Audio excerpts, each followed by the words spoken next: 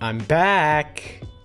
So it's been a while since I recorded my last tutorial, and that's because I've been fairly busy with some other stuff. Mainly, I was on vacation, and then there was Thanksgiving, and then I had a crap ton of schoolwork, so I haven't really had much time to record. And frankly, I've been kind of reticent to record a new tutorial because for the last 3 times I tried to record this, the sound didn't record correctly, so it kind of killed my productivity.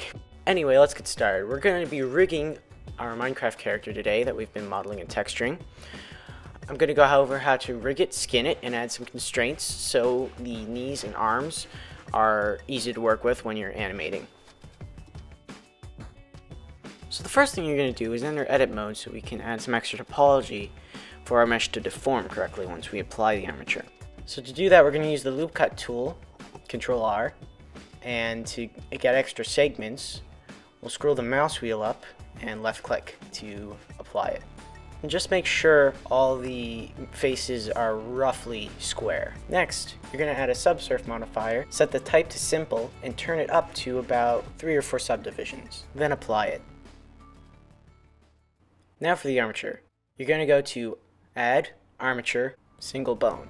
Position this bone at the base of the spine. Then scale it down and extrude it up twice to create the spine. This next step is optional, but it's worth doing and will help you when you manage your bones later on. Name your bones in the Items tab of the Properties panel. Now add a new bone for the leg, rotate and position it, and then extrude once more to create the lower leg. Now extrude out from the bottom again to create a control bone. This will be used later by the inverse kinematics constraint to control the leg. Now duplicate that bone, rotate it, and position it in front of the knee cap.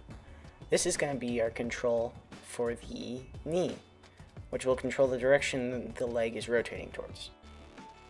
Now duplicate it across, and if you did name your bones on the other side, press W, flip names, to flip the R's with L's.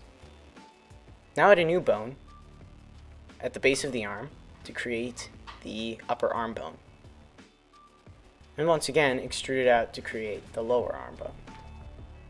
Extrude it down again to create the control bone, and duplicate that control bone, rotate it, and position it behind the elbow. Now simply make sure the bone is in position. Now duplicate these bones, mirror them with Control M, and flip their names with W, flip names.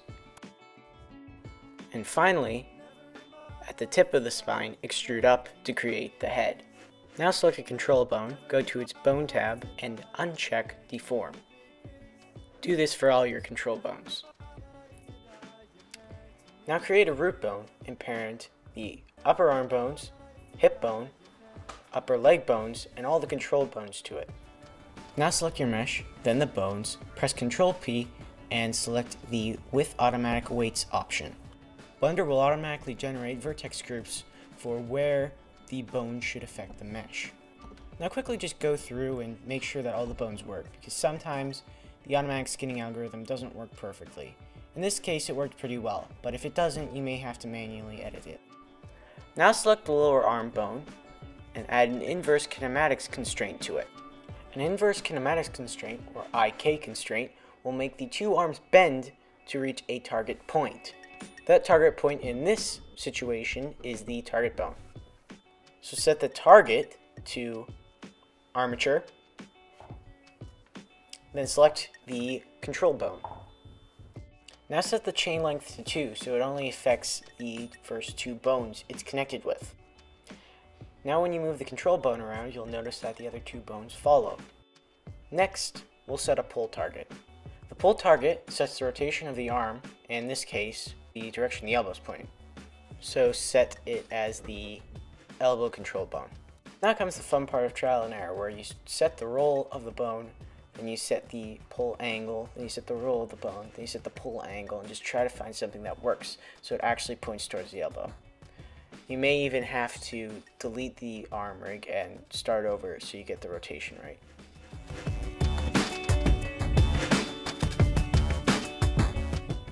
You could try to do the exact same thing for the other side, but I ended up just duplicating the arm bone eventually after a few failed attempts.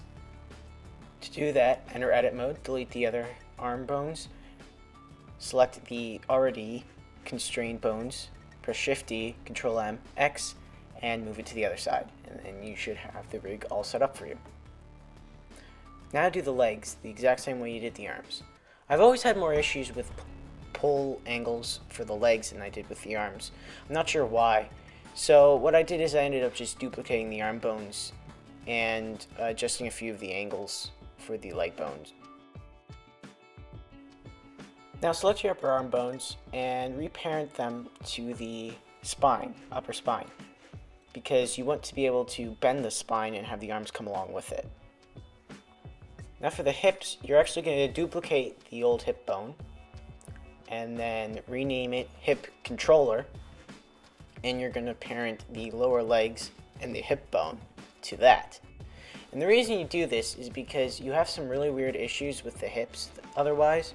Like if you rotate the hips, it'll rotate the entire body instead of just the upper body. So making things like a sitting position or making poses like a sitting position is basically impossible then.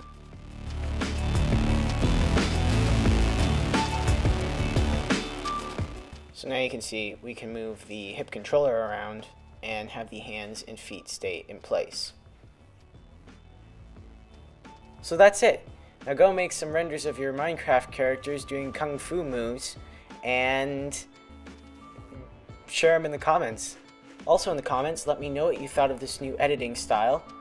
It's taken me a while to do it, but I kind of prefer watching videos that are heavily edited and just contain the information I need. And I hope you guys do too.